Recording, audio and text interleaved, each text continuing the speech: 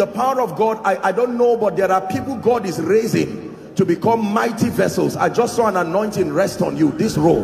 In the name of Jesus, I don't know where you are, but I pray may that grace now, let it rest upon you and shift you to a new dimension. In the name of Jesus Christ. Welcome to Christocentric Message.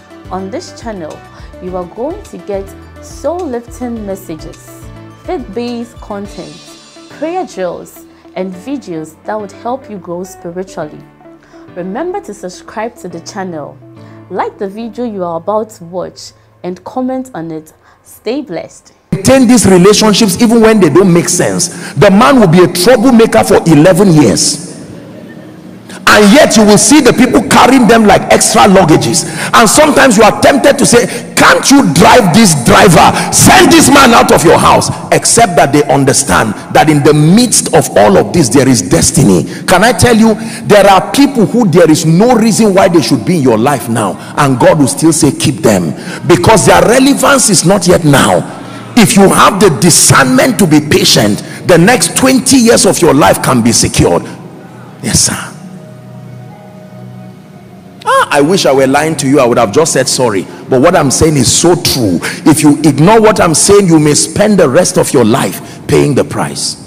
Have you seen people that you once knew, and at the time you knew them, there was an opportunity and you knew there was something in your spirit, there was a call for genuine connection, you ignored them either because they had appearances that were not appealing.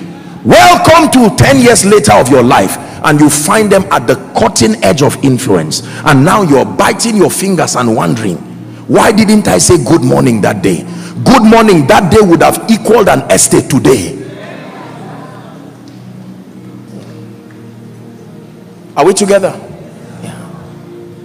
In my life, let me tell you sincerely, there are people who have been very nice and kind to me in times past, and sometimes I sit down and I'm meditating, and the Lord just brings in their images and brings in things, and I sit down and say, it's been such a long time.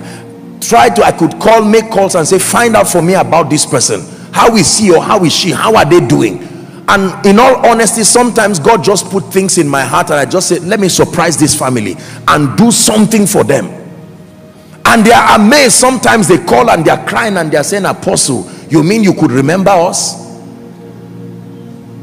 Your God bless you of yesterday, your helping someone lift a Bible yesterday can be equivalent to the job of your 5 children. You may not know. There are people today, the only bad thing that will happen to them in their life is hellfire. But as far as this earth is concerned, they will never suffer on earth again, because they have stretched like an octopus. They have mastered relationships and put together systems and structures that immune them from failure. Perhaps the only place they may have missed it is not acknowledging the lordship of Jesus. But as far as the earth is concerned, they have sorted their destinies. Every time they make calls, there are memories of their investments in the lives of too many people for them to be ignored. Like Gideon, they will make one call and 32,000 people will come and say, we remember in 1971 you treated us well. What do you want? My son is not able to get to the university. My son is not getting a visa. When I'm the ambassador, bring the passport. They said that there's something, he didn't spell his name well. I will correct it myself. Let me tell you, suffering is relative. Don't generalize it. There are people who were wise enough to say, I can't suffer now and suffer later. So while they were going through the constraints of today, they said, I may not have had the privilege to be educated. I may not have had the privilege to come from a family whose status is noteworthy. But now I will use this opportunity. Can I tell you, there are cleaners today who have become billionaires because they honored their way through cleaning into wisdom that blessed them. And those who were raised in the same house, who trivialized the opportunities, did not learn anything. There are men of God today who, when they started ministry, they didn't even know they would be men of God. They started maybe as secretaries, they started maybe as cleaners, And every time they would go and watch the man of God pray, 3 hours, because you are the one who cleans his room, you have that access to see his personal life. Wow. So this is how this man prays. You now go and start doing your own small prayer too, and one day fire falls on your head from a cleaner. He brings you as an apostle. Are you learning something tonight? Yes, sir. Most of you, the reason, and I'm saying this sincerely from my heart, many of us today, God gave us a chance for a beautiful and a great destiny. We lost it out of lack of discernment. But thank God you are in church. There are many angry people today who keep looking at great people caught across different areas. I used to know this man. Today he is the chairman board of so and so, and he can't even remember me. Question: what investment did you make? You can't just show up in people's destinies and say remember me. No. Honestly, if you learn what I'm sharing with you tonight, you will come and say thank you tomorrow, because it will grant you the wisdom that will cause you to excel. Are we blessed? Yes.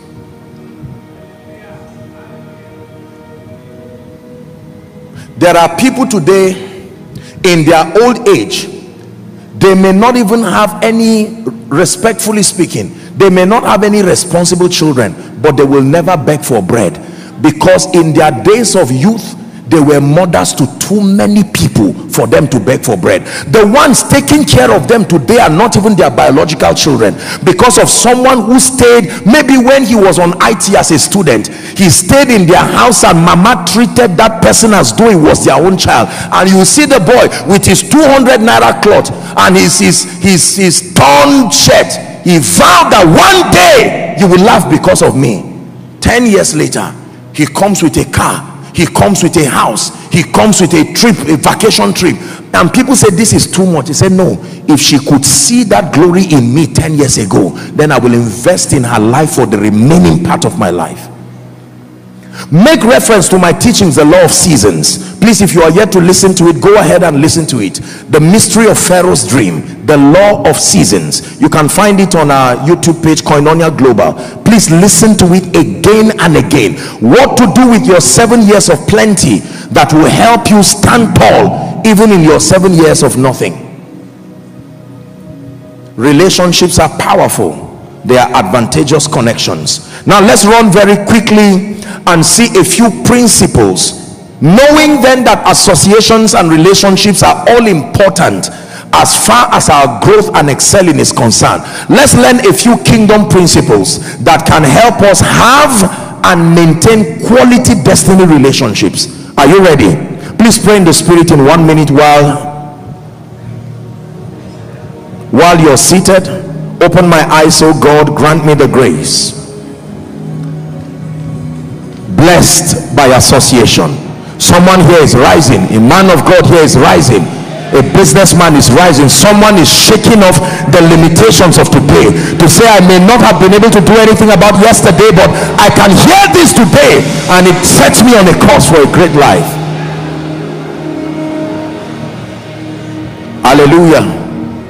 Please write, number 1, the first principle when it has to do with maintaining relationships. Are you ready now? Avoid, Proverbs chapter 14 and verse 30, avoid competitive jealousy. It is a weakness in all men. Competitive jealousy has nothing to do with being good or bad. It's a limitation in men. The moment we feel incapacitated based on an obvious reference, the temptation is there. It is something you must be intentional about. You think because you have the Holy Ghost, because you have the word, automatically everyone will at one point or the other be tempted on this wise. It takes knowledge to immune you. Are we together? The Bible says a sound heart is the life of the flesh, but envy the rottenness of the bones.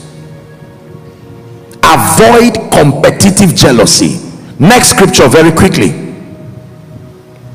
Proverbs 27 and verse 4. Proverbs 27 and verse 4. The Bible says wrath is cruel and anger is outrageous, but who is able to stand before envy? That means these things are bad. Anger is not good, but relative to envy, anger is like a saint. Competitive jealousy. Can I tell you this? Except you've not been alive for a while, you must have come across this as a temptation, and the Lord is granting you the grace now to build through the immunity of the word. You must enter into a covenant that when God brings you to people and associations that are for your destiny, you must make up your mind that you will fight with the determination of a warrior to make sure that you run away from competitive jealousy. We live in a world of social media. We live in a world of statistics where it is easy for people to compare and contrast, whether as a man of God, whether as a businessman. We live in a celebrity world where there is an obsession to show that you are the one doing this or that. You have to be very careful. Thank God for westernization, but we must be very careful because it's turning human beings to become something else.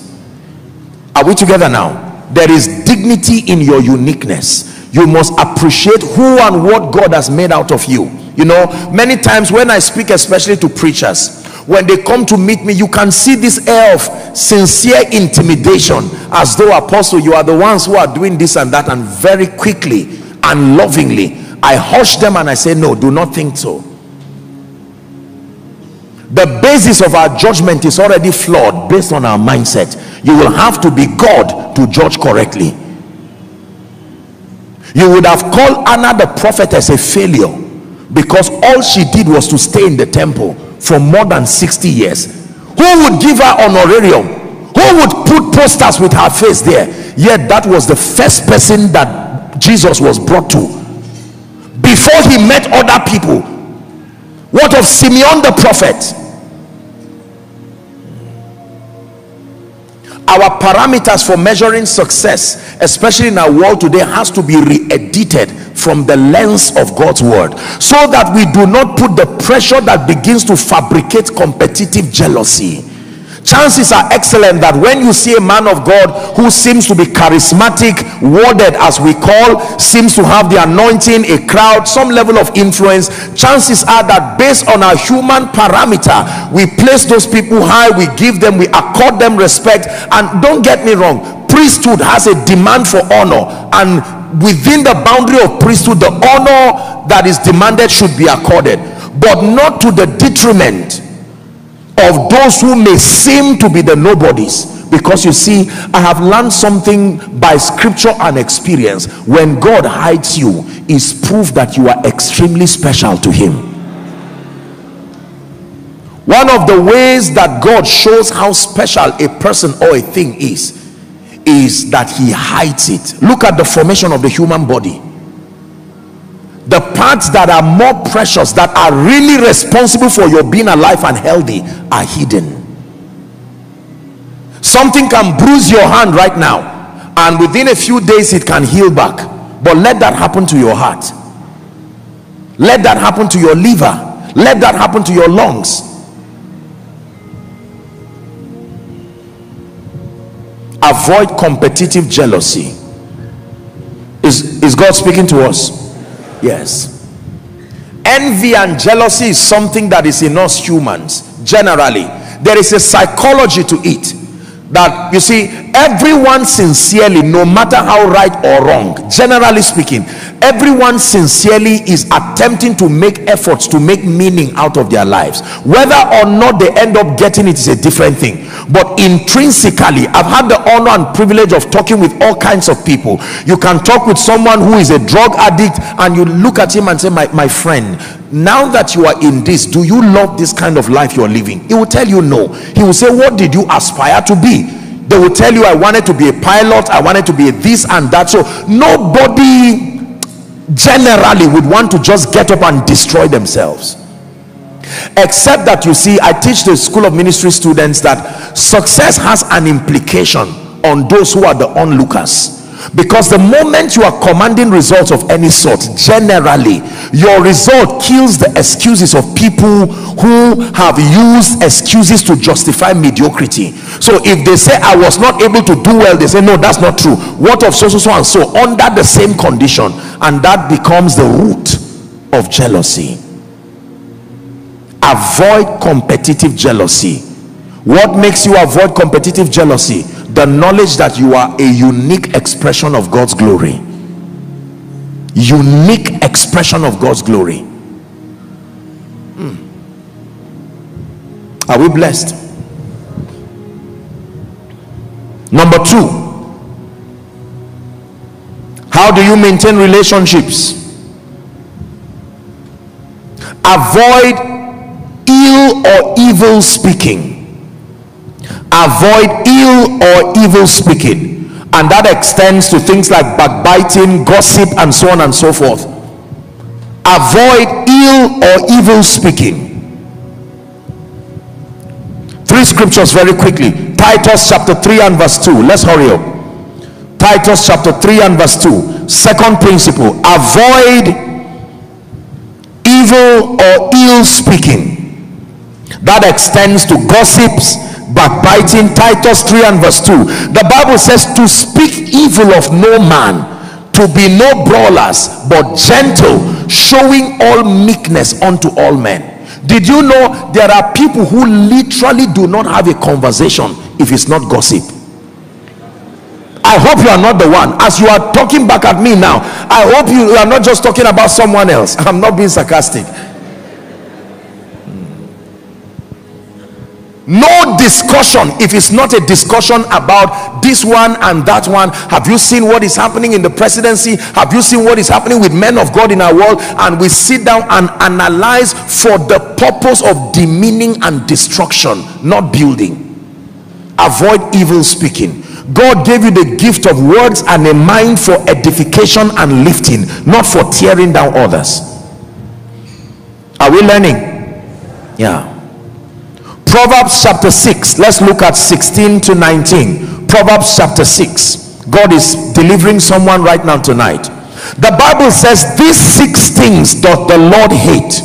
Now pay attention. When the Lord tells you he hates something, you want to know what it is. Yea, 7 are an abomination unto him. Number 1, a proud look. 2, a lying tongue. 3, hands that shed innocent blood. 4, a heart that deviseth wicked imaginations. 5, feet that be swift in running to mischief. 7, what number now? 6, a false witness that speaketh lies. And then the Bible says, he that soweth discord among brethren. May God forbid it, but the responsibility of leadership and ministry mandates that I teach it.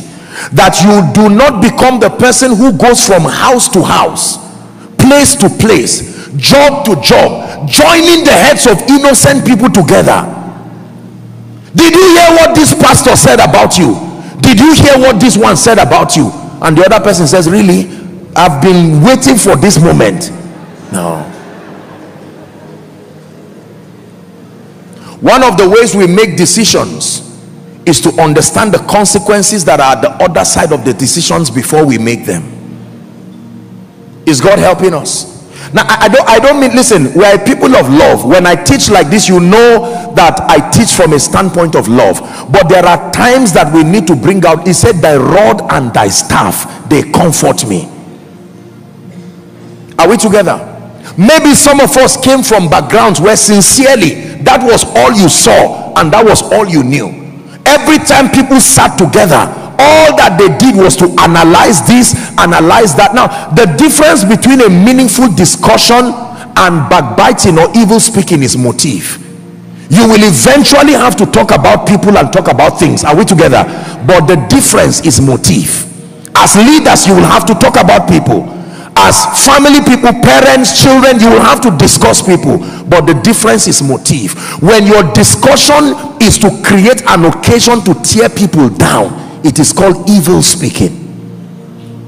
We must obtain grace tonight in the name of Jesus Christ to be mature, to rise beyond the grip of these kinds of things.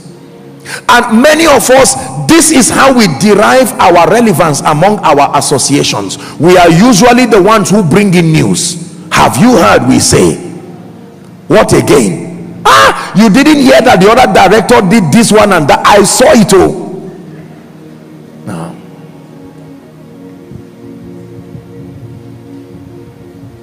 One of the blessings of being purposeful is focus.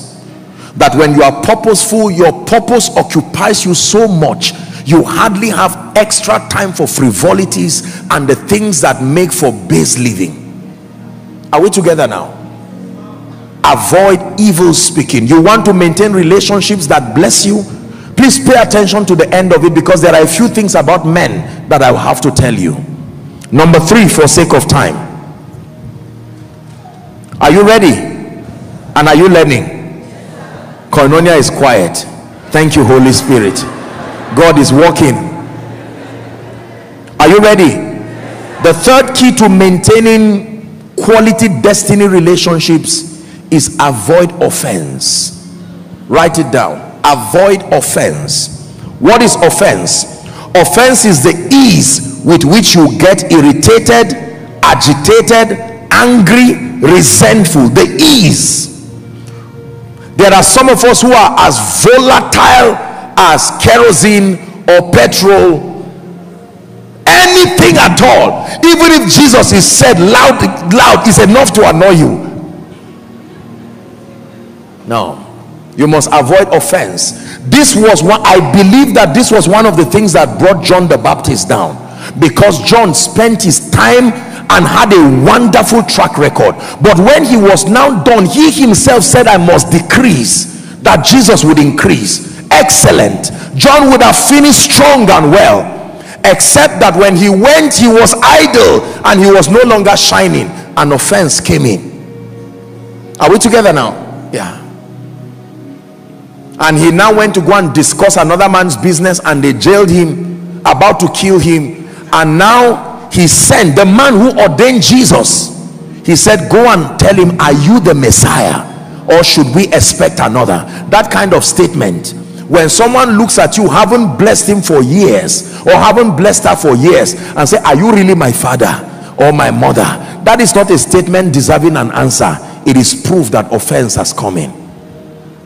The way you are behaving, are you really my father? And what do you think your father will do when you ask him that kind of question? Because everybody that asketh, receive it. Are you learning? Can I tell you this? By the you will betray you and let people see that there is a loophole. You are not really there. Principles of relationships. Are you ready? Practice forgiveness. Write it down. Practice forgive your wife, forgive your husband, and you are so uncomfortable coming to church. Please sit quietly. This is why God brought you, so that you will be blessed, so that you will be lifted. The Bible says, and be ye kind one to another, tender hearted, forgiving one another, even as God for Christ's sake had forgiven you. Can I tell you this? Anybody who tells you forgiveness is easy is lying. Anybody who tells you forgiveness is easy has not been offended in this life. There are people who are too innocent to understand this teaching this night. Nothing has happened in their life. They've been shielded by so many people. Forgiveness is a kind of giving. And you see, the thing about forgiveness is, when you forgive, you don't help the one you are forgiving, you help yourself. It is true. Bitterness and offense is like piercing yourself with a knife and holding it there. Bitterness and offense is like drinking poison and expecting another person to die.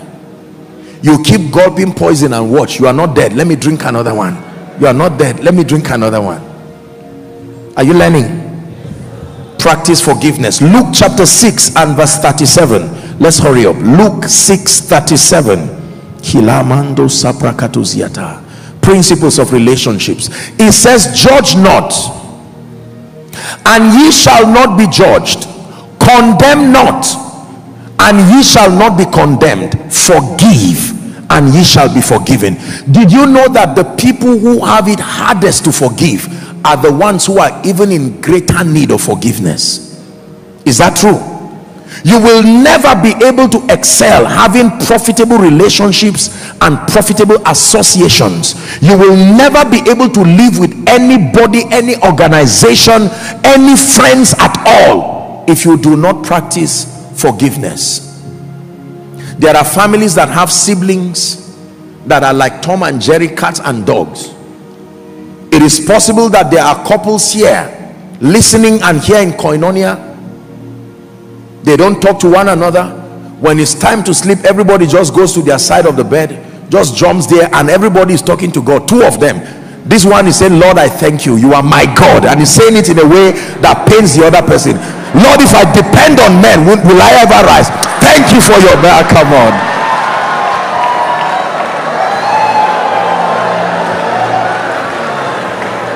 Listen, this is the night when you go back home and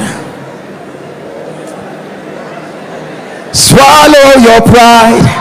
Tonight, come to the school of the Spirit. Don't you know, in his hands are the keys to eternal life. It's a little here, a little there, and then your day will dawn. He's at work in you, changing everything in obedience. Listen, can I tell you this? If you don't practice saying I am sorry, you will never be able to excel in this life. Nations have gone to war today simply because someone was too proud to say I am sorry. I'm sorry does not kill. I'm sorry simply means I am better today than I was yesterday. Are we together? There are people who have lost jobs today simply because they could not say I am sorry. There are people who have lost profitable relationships, business relationships. They have been driven from companies today because they could not say I am sorry. Let me teach you something. Do not allow your spiritual growth to make for an occasion where you cannot say I'm sorry. There are parents that need to say I'm sorry to their children. Don't be ashamed. It does not stop you from being a father or mother. There are children who need to say I'm sorry. If a man pays your school fees and you come back with a result that is an evil report, why should he not quarrel you? Now you get angry and you are not contributing anything. I'm sorry has sent nations to go for war. There are people today, politicians, including men of God, there are people today who cannot see eyeball to eyeball.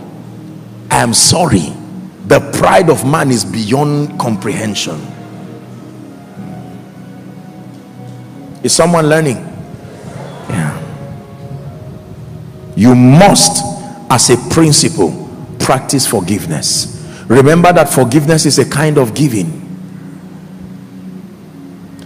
Apostle, you don't know me, I'm cool, but if anybody annoys me, it's an attack. We've been holding miracle services here. We've asked that people write their prayer request. Why do you think we kneel down and pray on these things? See, I'm saying this to you so that I trust God that God will help us to live such an excelling life. In truth, I will tell you, it's easier said than done. This is why we need the Holy Spirit. Are we together? Maybe there is a couple that need to go back home tonight and say, look, let's stop this thing. This is 1 year of this childishness. Let's sit down. The man is waiting for the woman to take the step. I paid your bride price. The woman is waiting for the man to take the step. You are the one who came to ask me. You see, provided this kind of self keeps happening, God in heaven who created us is not ashamed to come and say, I have loved you with an everlasting love. I have drawn you with my loving kindness.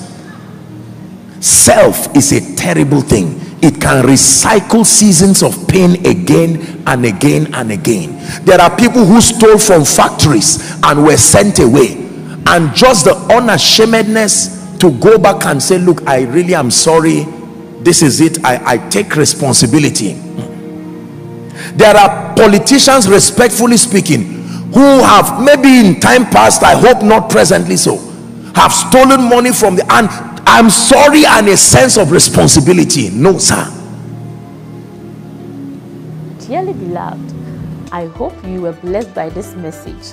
Do not keep the video to yourself. Share to as many as you can to help them bless. Check our homepage for more of our messages. Subscribe to the channel, comment on it, like it. See you on our next video. Bye.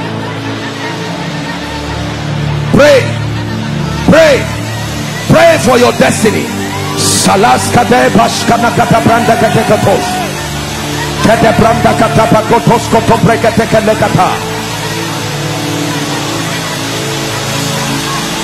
The phase of development. Lord, grant me the discipline